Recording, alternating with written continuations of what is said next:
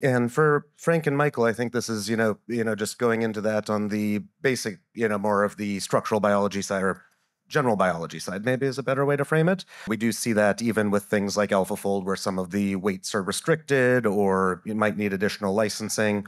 As we're looking to build out imaging data sets, digital pathology data sets, many of these often having a lot of cost in terms of storage and management.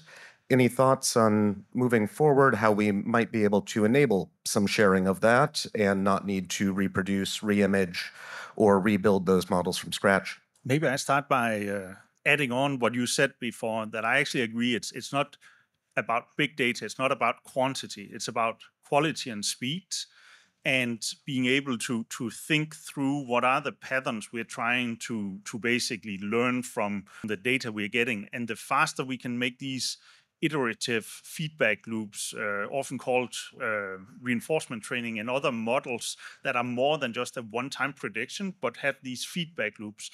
I think that's basically where we can get the most value out of the application. So that's a little bit kind of a general statement. Yeah, I think that there are technical approaches to solving this problem. I think people are trying to break down data silos.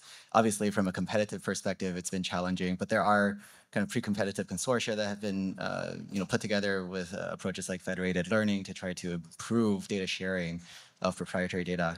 I think one of the questions that Wade asked around imaging data sets in particular is that the US does not have a good data repository for storing these kinds of data, partly because of the size, but I think partly just because there hasn't been as much appreciation of the quality of the signal that these kinds of data provide. Part of it is building technologies to be able to extract those kinds of insights. But to the point where we have another, SRA, for instance, which is the repository for genomic analysis, that we can actually have corresponding analogs of that, where all NIH-funded projects end up having to deposit imaging data into a centralized repository. I think that is going to be really hard to, until we get to that point, it's going to be really hard to count on large-scale data sets to come to fruition. Hopefully there are NIH-funded studies and going forward. Stay positive.